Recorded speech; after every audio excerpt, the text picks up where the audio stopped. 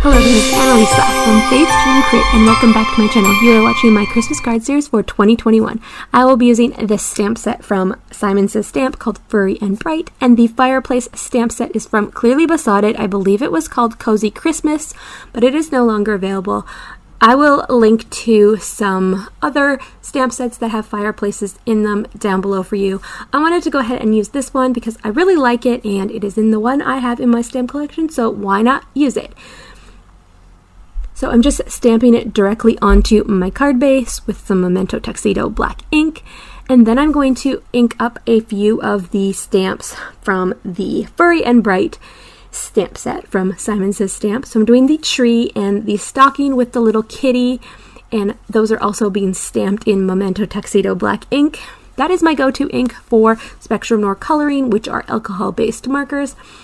So now I'm going to go ahead and color these up, and you will see that this card was pretty simple. I did not add a whole lot to it. It was a lot of coloring, but I really enjoyed the process of this card. I just sat down and colored and just really got to relax.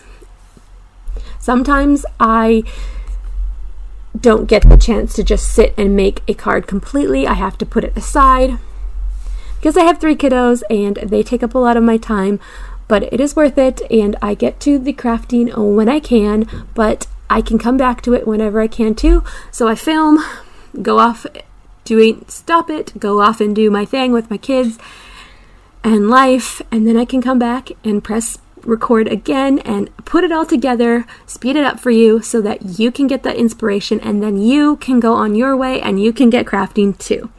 So that is the process, and that is how I do it.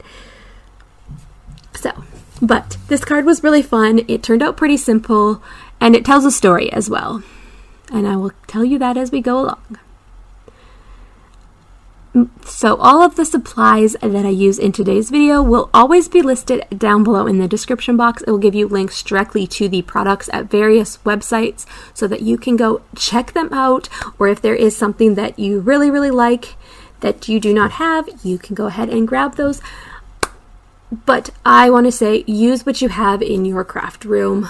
Stretch your supplies, think outside the box. What elements can I bring in that I already have as well?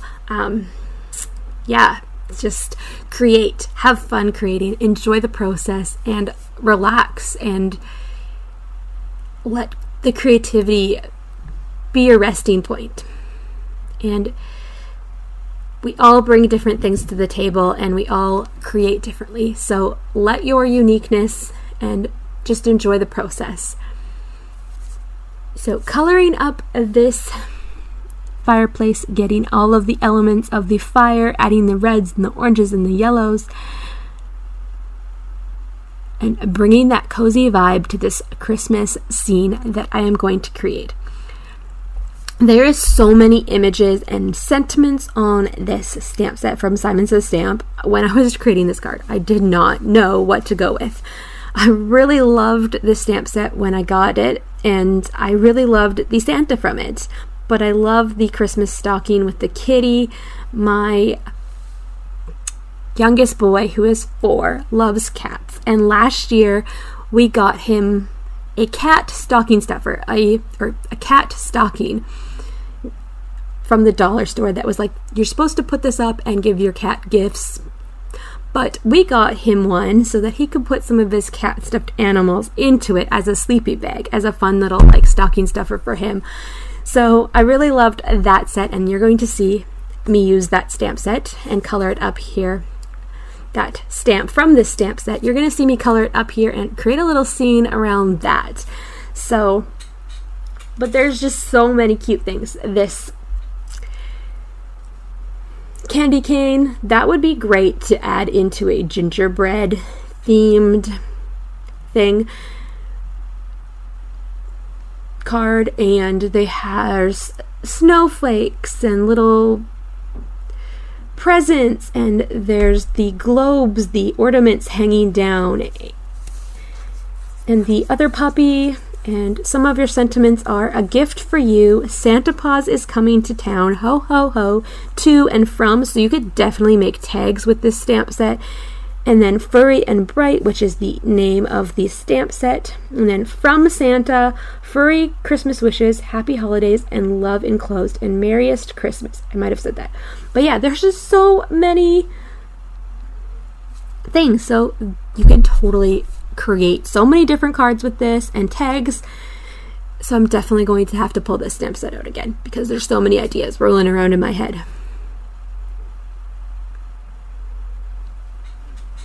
So this is the first card in my Christmas card series. I'm hoping to bring you at least one, if not two, videos a week leading up to Christmas to give you some inspiration for your Christmas cards and just to put you into the Christmas spirit in the months of November and December.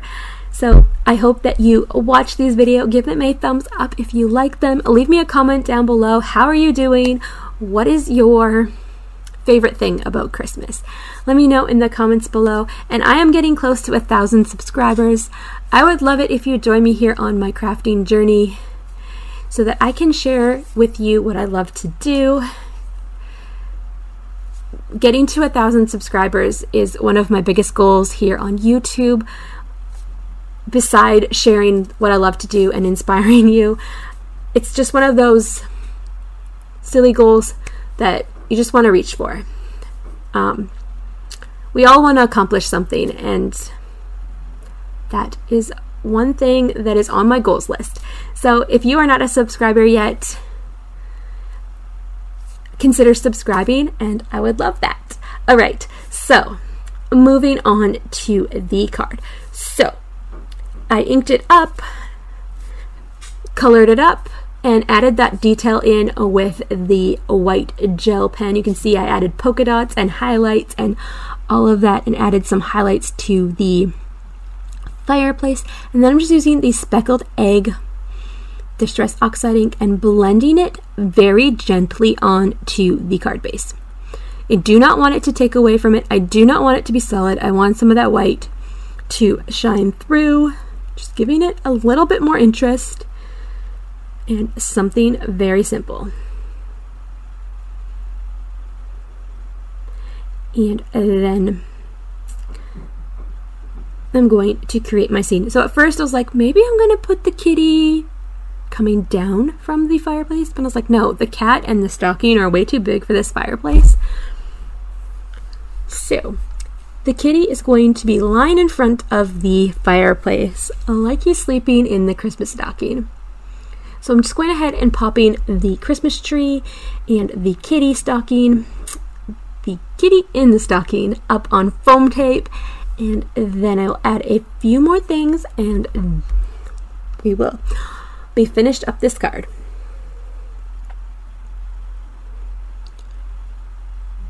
I love that most of this card is flat except for the few things, and by adding the foam tape to this, it makes it look more realistic. It gives it that dimension and makes it have depth when the fireplace is so flat on the card, and gives you that, yeah, that depth to the room.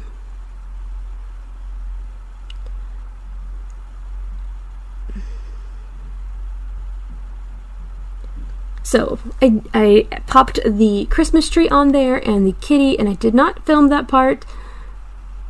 But now I'm going to create the sentiment here on the card.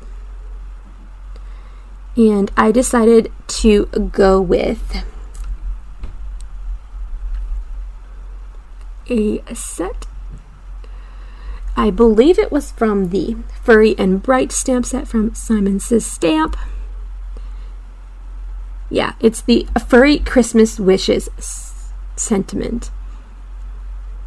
So once that was stamped, I hummed and hawed over, maybe I should add a present, or maybe I should add something else. Was this card missing anything? Sure, you could add a ton of stuff. You could add sequins, you could add Nouveau drops, or pops of color, or glassy accents, but I just really like the simplicity of it, and that finishes up my card. Thank you so much for watching today's video. Give it a thumbs up if you liked it, and consider subscribing, and I'll